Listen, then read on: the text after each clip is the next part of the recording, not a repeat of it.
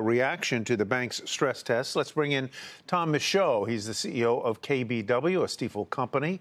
Tom, welcome. Good to have you with us. Was there anything in these stress tests that surprised you? Did it pretty much go the way you expected? Pretty good results here. Yeah, I would say, first of all, it speaks to the soundness of the industry. In the first page of the report, they give a multi-year track record of the capital ratios for the banks. And you can see that the banks have done an incredible job of building capital over the last decade. So I think that the first piece of news is that there is no worry from the credit quality adverse selection basis. What we did see is that the Fed had a little bit of more cautious view of what the earnings of these banks would be in an adverse scenario. And like Leslie just said, their capital ratios might be required to be a little bit higher than originally expected. So maybe you might see a modest change in some earnings estimates. But we think the story remains intact, which is you're going to see lots of dividend increases. You're going to see lots of buybacks. And we think these stocks are very well positioned to go into the quarterly earnings in a couple of weeks. Do you think the big banks will continue their sort of dominant position, not in terms of market share, but in terms of stock market performance over the mid-size, the regionals? And how do you explain that?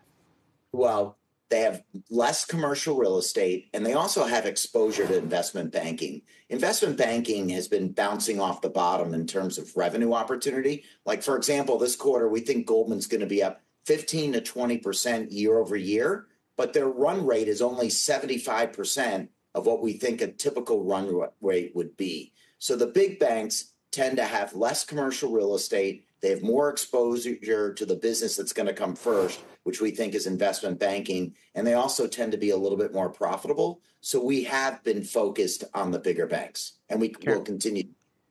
Karen. Hi, thanks for being on. So I think this, as you suggested, wasn't really a surprise. What are you expecting, though, from Basel Endgame? Would that be a bigger deal here for these banks?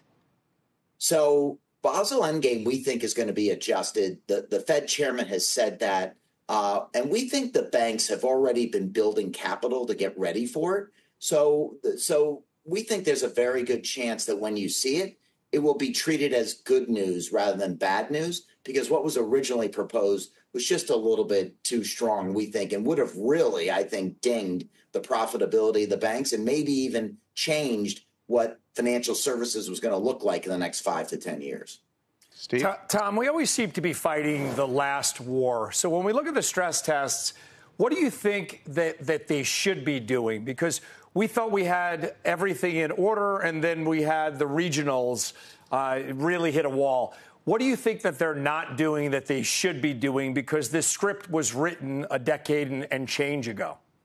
Thank you for that question, because the biggest missed opportunity is deposit insurance reform, which is the banks that failed last year had plenty of capital. It's just that depositors got nervous about the bond losses. What we really need is we need to raise and take the FDIC's suggestion and raise deposit insurance for small businesses, so small businesses can keep their deposits in regional banks and not feel like when they're stressed, they need to go find a too big to fail bank. It's going to change what the industry looks like in 10 years if it isn't addressed soon. I think the capital situation's been dealt with, which you can see even in the stress test. Now it's time to focus on deposit insurance reform.